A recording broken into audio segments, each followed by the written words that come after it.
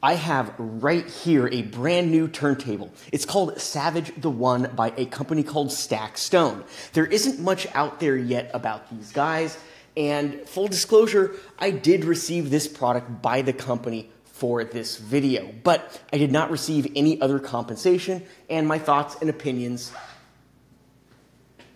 are my own. I'll start with a brief unboxing before diving into some specs on the turntable. Then I'll follow up with my initial thoughts after giving a few records a spin. I'll talk about what I'd like to see, and I'll wrap up with why I decided on an all-in-one player. All right, for those of you new to vinyl, with a standard turntable, there are a few things you need. There's the turntable itself. You'll need an amplifier if it doesn't come with a built-in preamp, and you'll need speakers, not to mention all the wires and cords to connect everything. Now, if you're a minimalist and a neat freak like myself, this can look like a jumbled mess if you don't have a nice tidy system to keep it all organized. You don't get that problem with an all-in-one player. Instead, your problem is more often than not quality. So let's dig into Stack Stone and the Savage Audio Savage the One. To me, this looks way better than a lot of the other all-in-one players. It appears to be made of actual wood. It has a sturdiness and a girth and weight to it that makes it feel higher quality. The knobs are metal, and it has a TI amplifier and an Audio-Technica needle, and other components that just aren't generic no-name parts. As far as I can tell, there's minimal plastic here as well. So let's dig into what this whole thing includes. First things first, for a higher quality turntable, I'd love to see some alternate finishes. The wood on this mostly appears to be walnut, but it's kind of a light walnut. I'd like to see something a little bit darker as well in terms of an option, and maybe something lighter too, like this kind of pine looking thing down here, which is the now playing display. The company was adamant about this turntable having superior sound quality. They really wanted me to mention that. And most all-in-one players don't really have the greatest reputation when it comes to speakers, despite the fact that pretty small speakers can carry a pretty big punch these days. The box said this turntable includes 2 + 2 + 2. What does that even mean? Well, it means that it has 2 mid-range speakers, 2 tweeter speakers, and 2 pro bass auxiliary units. This does give it a leg up on most other all-in-one players. In fact, possibly all other ones. I'll admit, I don't really go shopping and exploring all-in-one players, so I can't fully speak to that. What I can say is that I have given a few 7-inch singles a spin, and can attest to it sounding pretty dang decent. Given the all-in-one nature, I don't really see a way to make adjustments to the speakers. I don't see a way to increase or decrease the treble or bass for a more dynamic playback, but I wouldn't really expect that from an all-in-one. As we move up, you see this gap between the speakers in the hefty bass and the turntable itself. Well, what's that all about? They call it Pro Shock Absorption, and this turntable has sound dampening features like the built-in electromagnetic shielding module and the dual-layer vibration isolation system, and that's a huge benefit. That gap you see right here, that's the isolation system. And what that means is it minimizes the impact of sound vibrations the speakers may create on the top end while the record spins. In fact, the vibration isolation system is one of the key reasons I agreed to give this turntable a go. To give you guys an idea of what that really means, think of Jurassic Park, that glass of water and that thump, and it has that vibration. That's what they're talking about. It dampens those things that keep it from potentially affecting the needle play on the record itself. That's huge because that play can, over time, wear out your needle and wear out your vinyl. This dual layer construction, this isn't something I see in all-in-one players often, if at all. But in my opinion, that reduction of acoustic vibration, huge plus, especially if you're going to be cranking those speakers to 11. So this is a belt drive turntable, meaning that you've got a belt right here that turns the platter. One thing to note is that these belts can wear out over time. As of now, I'm not really seeing replacement parts for stacked stone, but I also might not be looking hard enough. I'd love to see replacement parts in the future, or at least parts that are a little bit easier to find. The platter too, this thing is heavy, it's metal, which is a big bonus. I see a lot of all-in-one players, and they're just on plastic overload when it comes to parts. So once again, Savage the One has a leg up on quality.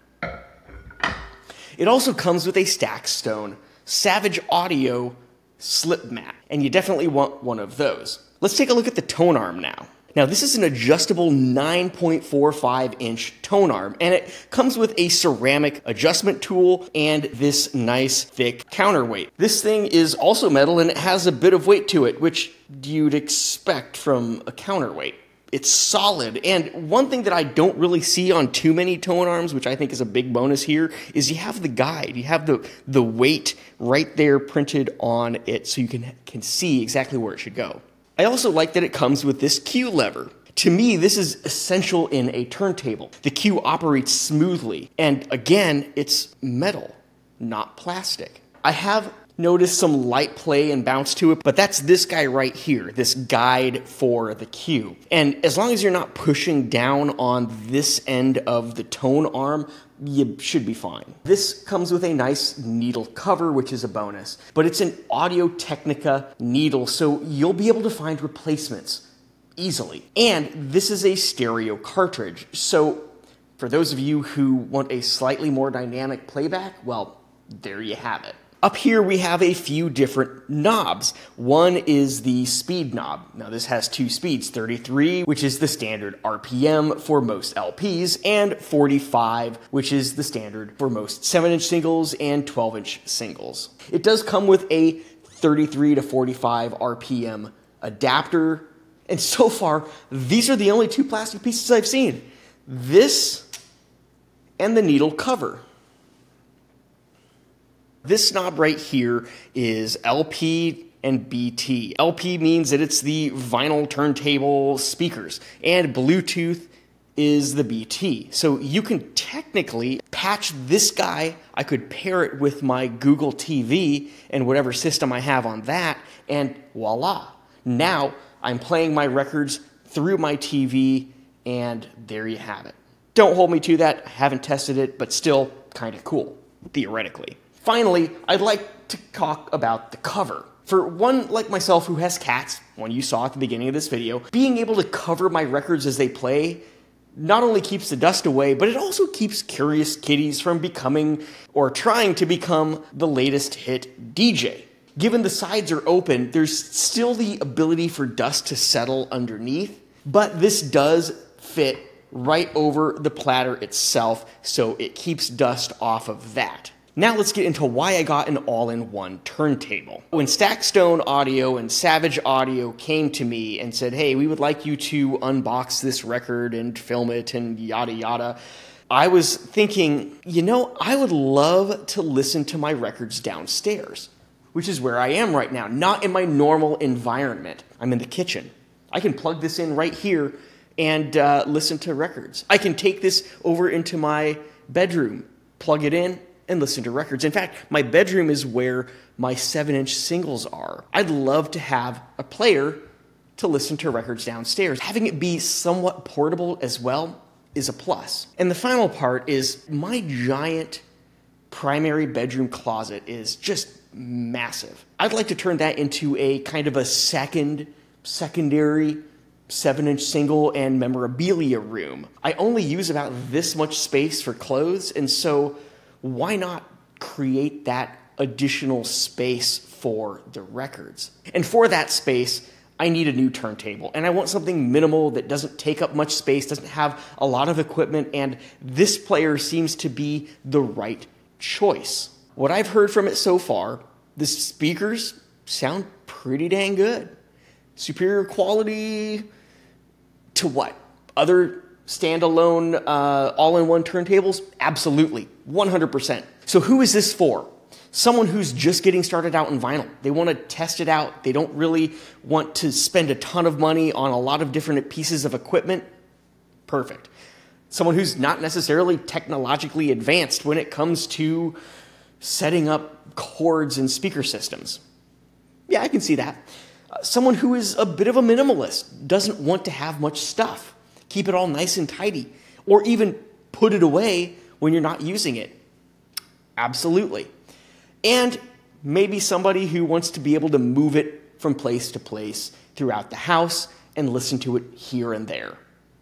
Sure thing.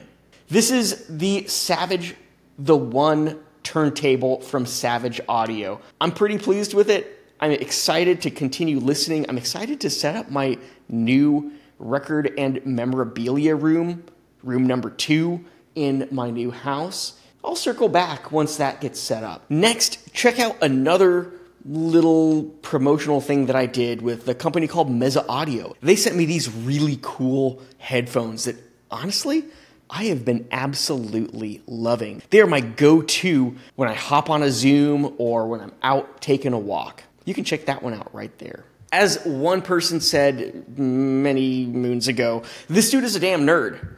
I am Andy. This is the FensePost Vinyl channel. That little kitty that you saw, that's Waffles. And I'll catch you in the next video.